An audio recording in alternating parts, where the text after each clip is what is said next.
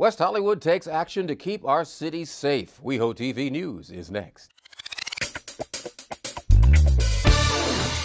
Welcome to WehoTV News. I'm Larry Carroll. The West Hollywood City Council received a report recently from the city's Public Safety Office, along with the sheriff's and fire departments. West Hollywood continues to be a very safe city. Sheriff's deputies remain focused on neighborhood livability and preventing crime, which is down 9% overall as compared to last year. We had 2,947 total calls, 2,193 emergency medical calls, 46 total fires. Our overall Part 1 crime rate is down 9% in the city. You will see that in the report, no major crime trends have been identified. Burglary and petty theft rates are significantly down, and while at the same time our assault rate and robbery rate have increased slightly, a significant number, 76%, of those crimes resulted in arrests and have been confined to club activity and street crimes, street robberies, crimes of opportunity. The focus of the meeting turned to Crosswalk Safety. Tonight we're here to focus on any the vehicles versus pedestrians, primarily focusing on the crosswalk issues, either being in a controlled crosswalk or an uncontrolled crosswalk. So we did a little study for the last 3.5 years. In the year 2011, we had 17 vehicle versus pedestrian accidents, which occurred in some form of a crosswalk. 2012, we jumped up to 28. 2013, we went down to 22. Getting into 2014, currently we are up to 16 controlled intersections versus uncontrolled intersections. In 2011, we had 2 at uncontrolled intersections, 15 at controlled intersections. In 2012, we had 9 at uncontrolled intersections and 19 at controlled intersections. In 2013, we had 9 at uncontrolled and 13 at controlled intersections. The pedestrian-activated signal will allow the pedestrian to push a button, which will eventually result in them getting a walk sign that will allow them to cross the street. Those signals would be coordinated with the other signals along Santa Monica. So this, we hope, would increase safety for pedestrians. At the same time, it would probably result in better traffic flow. I think what we want to come out, though, is a clear understanding and timeline for everything, even if it's just a timeline of getting the study back. And what I would also just say, I know we're challenging, but we want to be a very quick solution. Will still take time. What could those more immediate solutions be? So I think that the first step we need to do is to signalize key crosswalks for meaningful problems. That's if we want pedestrians to steer pedestrians, we want to steer them safely, and at the same time give other automobiles the opportunity to move from time to time as well. And I think you should be saying pedestrians are oftentimes as responsible as vehicles for unsafe conditions in the crosswalks, and everybody should know if you're not crossing safely, if you're not driving safely, then yours equally responsible is to look at Sunset Boulevard, Robertson Boulevard, Beverly Boulevard, and Melrose, at crosswalks that come to mind for all of us that should be reviewed specifically. Santa Monica Boulevard is a 20-year-old design.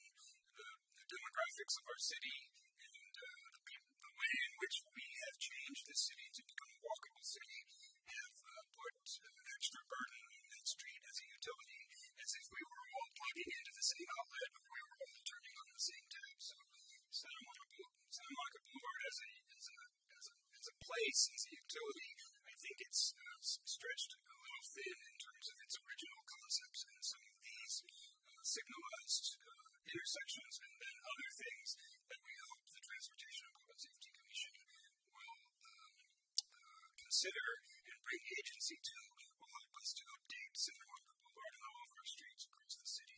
The City Council provided several directions, including the development of a plan for signalized crosswalks on Santa Monica Boulevard, performing a study of all crosswalks in the city, and developing an education and enforcement program. We're going to keep you up to date on all these projects as they move along. For more information about the Public Safety Report, you can contact West Hollywood Public Safety Department at 323-848-6414. City of West Hollywood will join the Human Rights Campaign Foundation and other community organizations to present a special blood drive event called Include, Inform, Inspire. The Human Rights Campaign inclusive blood drive event to draw attention to the ban. It's a federal ban that denies the ability of gay men to be able to donate blood. We have an incredible need for blood, and with the technology around, there's just no need to have that federal ban. So the Human Rights Campaign, the center, and many other folks will be at our parks on Saturday, September 20th from 10 to 4, and I encourage you to come out and learn more about it. I think there's a movement started, and with all of us participating, we might actually be able to change the federal government's ban on this, and that would be a good thing for everybody. The event will collect blood from eligible donors while encouraging the Food and Drug Administration to re-examine its ban on blood donation from men who have sex with men. The blood drive will also feature a panel of expert speakers, educational materials, entertainment, and more. The Include, Inform, Inspire blood drive event is on Saturday, September 20th, starting at 10 a.m. in West Hollywood Park. And for more information, you can visit hrc.org/blood drive. September is National Literacy Month, and the City of West Hollywood has launched a month-long community event called Weho Reads. The literary event features book signings and panel discussions and free screenings of classic noir films and more. Weho Reads takes place on Saturdays in West Hollywood Park, and for a complete list of the events, the times, and the locations, you can visit weho.org/Weho Reads. And for more information about West Hollywood's art and culture programs, you can visit weho.org/arts or contact West Hollywood Cultural Coordinator Michael Che. Michael can be reached at 323-848-6377. This year's Sunset Strip Music Festival honoree has been announced, and we'll tell you who it is right after this short break. Don't go away. What happens on West Hollywood streets can pollute the ocean just a few miles away. What enters the storm drains eventually ends up in the Santa Monica Bay. So when caring for your own gardens, do not blow debris into the street. Make sure your sprinklers are adjusted to avoid runoff, and when rain is in the forecast, turn them off. Always keep your car well maintained to prevent leaks. Always pick up after your pet, dispose of trash, and especially cigarette butts properly. Remember, everything that goes in a storm drain comes out in the ocean. I admit, I've been a little selfish. But I've changed. Now I'll do anything for her. Like getting a high-efficiency washer, and only doing full loads. I even took out my lawn and filled it with those California-friendly plants she's so crazy about. She and I, we're in this for the long haul. Be California-friendly. Go to BeWaterWise.com for tips and rebates. And don't waste another minute wasting water. Welcome back to WehoTV News. I'm Larry Carroll. Are you watching on UVerse right now? Because you could be. That's right, we here at WehoTV are pleased to announce that we recently joined with AT&T UVerse to dramatically expand our reach. West Hollywood Public Access and our bulletin board channels are also included in this package, and you can still catch us on Time Warner Cable, of course, and we're always streaming live at weho.org.